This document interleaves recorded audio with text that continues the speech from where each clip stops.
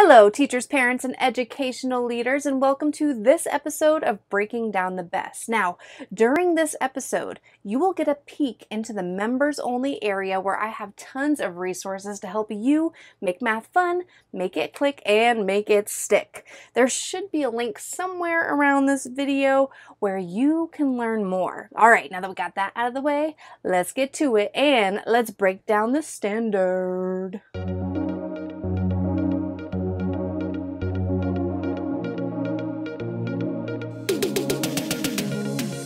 Welcome to Breaking Down the B.E.S.T, a video series dedicated to breaking down Florida's B.E.S.T standards for math. So grab something to write with and maybe even a snack.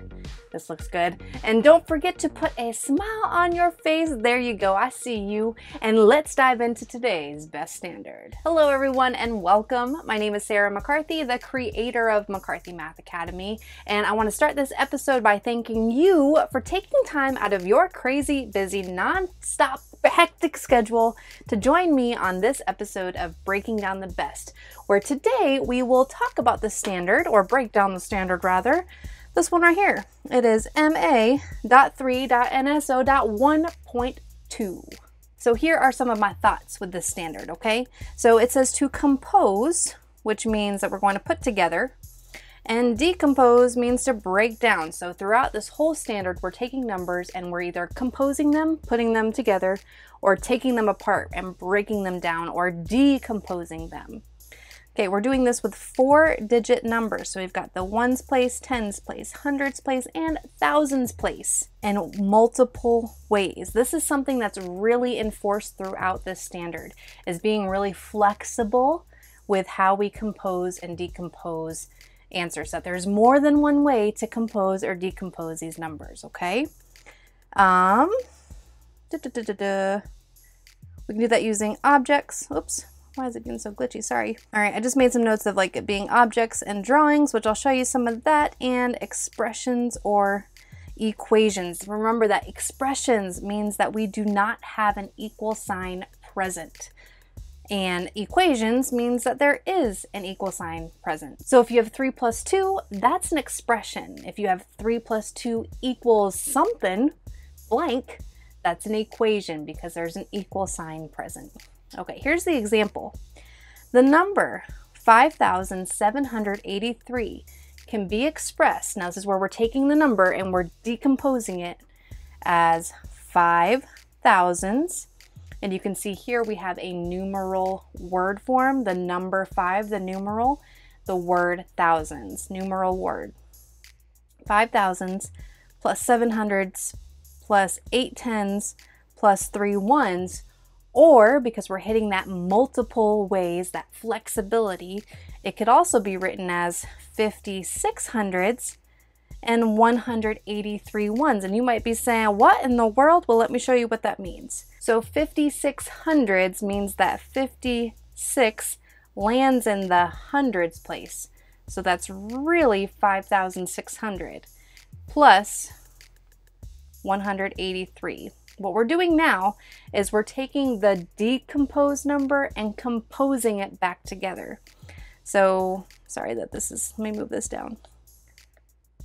So if I move this down over here, all right, so 0 plus, then you just add it up. So remember, I'm not teaching kids here, so there we go. Adding it up, and you can see it gets you back to that standard form of 5,783. That example shows multiple ways that it can be decomposed. Let's see what's connecting in this grade level. What other standards does this one connect to? We have 3.NSO.1.1, which, by the way, I forgot to mention that the MA stands for math. The 3 right here stands for the grade level. NSO is the strand, number, sense, operations, and then 1.2 is our standard that we're working with, or our benchmark. Okay, so the connecting benchmarks in 3rd grade would be reading and writing numbers, that's NSO.1.1, and NSO.2.1 is where we're adding and subtracting. And actually, this is this standard right here that we're going over today, NSO.1.2, composing and decomposing, is wonderful practice for regrouping, which really helps students to understand what we are doing when we're regrouping numbers, when we're adding, or when we're regrouping numbers when we're subtracting. And regrouping means like to take one from the hundreds and bring it over into the tens and all of that. The intention of this standard is wonderful for regrouping, for truly understanding what we're doing when we're regrouping. Some words that you need to know, some terms. Expression means that there is no equal sign present. I think we said that already. And we need to know whole numbers. We're not working with fractions or decimals. Really in third, well, we'll work with fractions later, but in this standard, just whole numbers, 0 and up, okay? Up to 4 digits. Now, where are they coming from in second grade? They basically did the same thing. They composed and decomposed 3-digit numbers. So you can see the difference here is that in second grade, they decomposed a number that had 3 digits, where in third grade, we're taking it up to a 4-digit number. And then next year, this will help our students because they'll learn about 10 times greater than or less than, which I think that's a stretch for a connection, if I'm being honest with you. This helps with place value, which will help with their place value standard in 4th grade, that's for sure. And also it does help with reading and writing numbers 0 to 1,000,000, y'all, in 4th grade. So you can see where this standard is going to prepare them for next year. Let's see. Purpose and instructional strategies. You can definitely read this, but I'll just take some time to point out some of the things that jumped out at me. It said that the purpose of this benchmark is to identify ways numbers can be written flexibly, multiple ways. This builds number sense. We're taking time to build this number sense up. I love it. Using decomposition. And I'm going to be honest with you, this standard is kind of tricky. I want you to take time, not only here, but like as you continue moving forward into your other lessons, keep coming back. How else could we express this number, right? It kind of goes with our standard before this, where we're reading and writing numbers using standard form, word form, expanded form. Like, continue to have these conversations. That's really going to help you. I mentioned before that this standard is great for regrouping understanding, okay? And also number talks. If you do number talks in your room, or if you have not done number talks yet with your students, this is a great way to start off the lesson, is saying like, okay, if you had the number 5,783, how many different ways can we represent this number? How many different ways can we decompose this number? So yeah, that's the standard form, but we could connect it back to NSO.1.1, which is writing it in word form, writing it in expanded form. And then we're taking that a step further by decomposing this number a variety of ways. So it's taking time to show, like for here, that 100 could be regrouped as 10 tens. So if you were to compose this 5,000s plus 600s, and notice there's a 7 in the hundreds place there, but they're saying 600s, they've regrouped one of those hundreds into the tens. So instead of being 8 tens, they're saying it could also be 18 tens if we regroup, plus 3 ones, okay? I love this. Allow students to decompose numbers as many ways as possible. Once they start to realize that the possibilities for decomposing numbers, there's so many different ways, then it becomes more fun, and that really builds their understanding there. I mentioned this before in the last standard, 1.1, NSO.1.1. Take time with that 0. Sometimes in here, let me point this out real quick while I can. Like for, let me see. If we had 1,028, yeah, there's a 0 here, but that could also be 10 hundreds plus 2 tens plus 8 ones, okay? That 0 does mean something there. Even though there are 0 hundreds, technically, we actually have 10 hundreds if we regrouped, right? And if you are kind of confused with what I'm saying with that, then I definitely suggest taking a look at some of the video lessons that I'll show you in just a minute after we finish breaking down the standard. Was there anything in the, oh, I mentioned yup here, because flexibility of place value is huge for standard algorithm for addition and subtraction. That goes with this one right here. Yeah, so the connecting benchmark right here, It's huge. This is a great segue. It's a great prerequisite into NSO.2.1, which is adding and subtracting. What else? This one's talking about making sure that, like here, there's a 5 in the tens place. It doesn't represent 5, it represents 50, and taking time with your students to explain that. Okay, and then you can see some of the different tasks and one instructional item that they give you. One thing that I did want to point out though for this instructional item is to make sure, I know that you're probably already doing this, but just a reminder that when you see this, have your students show the journey for each one of these. So really taking each one of these and solving them out. Yeah, it takes more time, but we are mathematicians here. That is what we need to be doing. We need to show our work. We need to go through each one thoroughly to make sure that we've investigated each answer choice. So instead of saying show their work, I usually say show their journey. Okay, show the journey. Show me how you got there. You would take all of these answer choices and add them back together to see if it gets us a value of 8,709. That's taking all these decomposed values and composing them back and seeing if that's what you get. Okay? All right, so let's take a look at some of the resources that you have. So we're gonna enter, you can either enter here or up here at the tab, members enter here. Let's take a look at taking on the B.E.S.T.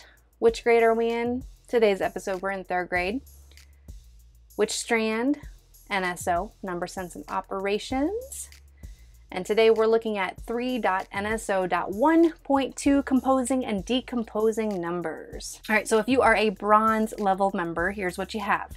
You have access to this right here is Regrouping Basics. It's a video lesson on the basics of regrouping. And here's the printable over here. And basically what's happening is we have the same number. We have 243, and then we're decomposing that number different ways and adding it up over here. You can see that in the video lesson, okay? So this is the printable guide for the video lesson. We also have the first way to decompose numbers. Basically, decomposing numbers, number 1 is like the basic way to decompose. And then for number 2, decomposing numbers, number 2, we're going to start regrouping. So, okay, so for decomposing numbers, number 1, it's like the most basic way to regroup. This is saying that it could be 34 hundreds plus 6 ones, or 340 tens plus 6 ones. It's teaching the different ways to decompose them. Okay. Then number 2 is taking it up a notch, where not only are we decomposing the numbers, we're also regrouping. So we might, for this one, it's the same number, which is great because it shows a variety. Now we're going to have 6 different ways that we've decomposed this number by the time we're done with version number 1 and version number 2. But this would be like taking one of the thousands and regrouping it over into the hundreds. Definitely take a look at that video lesson if you're like, what in the world is she saying? That's why I've got those video lessons, not only there for your students, that's who they're for, but hopefully you can learn through them as well. And then also composing numbers, which by the time they have spent decomposing these numbers, composing numbers seems like a breeze. Now, if you have access to the silver plan, you have access to more resources. Not only do you have the bronze, but if you click here, you also get some extras. You get some printables, right? Here's your printables, which shows you got your video lessons. All right, then you've got some extra practice here. So here we go. Which way would show how to decompose? Again, for this kind of problem, make sure your students are showing their work for each one. For A, where's your work? For B, where's your work? For C, where's your work? D, they probably will need an extra sheet of paper. Make sure they're showing their work, or as I like to say, showing their journey. So you can see here, this was the video lesson, decomposing numbers the first way, which is just the basic way to decompose numbers. Okay, we get extra practice 1 for that same lesson. And then I know that they're going to need more practice, so I gave you another extra practice 2 for that same lesson. Okay, then we move on to video lesson number 2, extra practice number 3. Here's some extra practice for that one that we just watched. 2 of them, in fact. These are select all the way. So see, it's going to take a lot of work. Even though there's only 3 problems, there's a lot of work that a student will be doing on this. Then we have composing numbers for the last video lesson. And we have some extra practice there. Here's where we tie it all together, where our math missions, which is like a math task, putting the standard all together, maybe mixing in and connecting in some other standards that we may have gone over too. So for here, you can see it says use the number 1,862 to complete the following tasks. Express the number using only hundreds and ones. Model with a drawing. Express the number using only thousands, tens, and ones, and model with a drawing. And this is the math misconception mystery problem. Express the number 2,438 using only tens and ones, which is an example that they gave us in the standard. Not the same example, but similar to it. So, so again, back to the silver page. This is your video that goes with that math misconception mystery episode. You can take a look at it, but again, you've got 4 characters. 3 of them are solving it incorrectly. 1 of them solves it correctly, and your students have to discuss and reason and think critically as to who is correct and who is not and why. It is all kinds of fun and all kinds of learning, and here are the answer keys for those printables that we went over. You can check those out. All right, and then if you have access to the gold plan, which means you have everything in the bronze, everything in the silver, plus you have these bonus items. You have access to a mini assessment. You can take a look. And here's your mini assessment answer key. Breaking down the best for teachers, that's what you're watching right now. So hopefully by the time you are accessing your gold resources, the video is going to be right in there.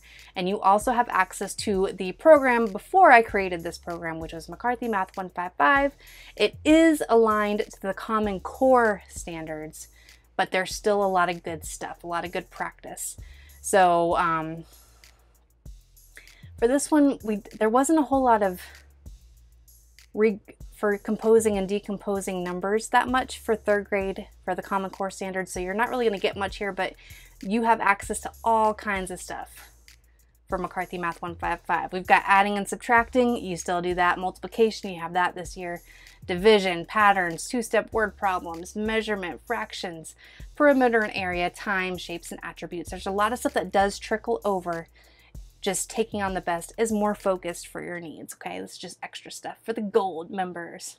All right, everybody, thank you again for joining me on this episode. And before we go, let me remind you that what you are choosing to do with your life, it really matters. You really matter. Now, I know that this profession is super tough and exhausting, but I believe in you, and I mean that. And the truth is, our students, they are the future. We may never know how our time spent with our students truly impacts them, but we have to believe that it does make a difference. We have to believe that what we choose to wake up and do each day with our lives helps them to step into the people that they were born to be. So thank you for being you. You are awesome. Teachers are just rock stars in my heart. Thank you so much for joining me on this episode of Breaking Down the Best, and I cannot wait to see you next time. Okay, so I know that I just said goodbye for now, but I'm gonna ask you to do one more thing, okay? If you enjoyed this episode, please consider sharing it with your teacher friends or other leaders in education. That's how I get to continue doing what I love to do, which of course is supporting you all to the best of my ability. All right, for real now, bye.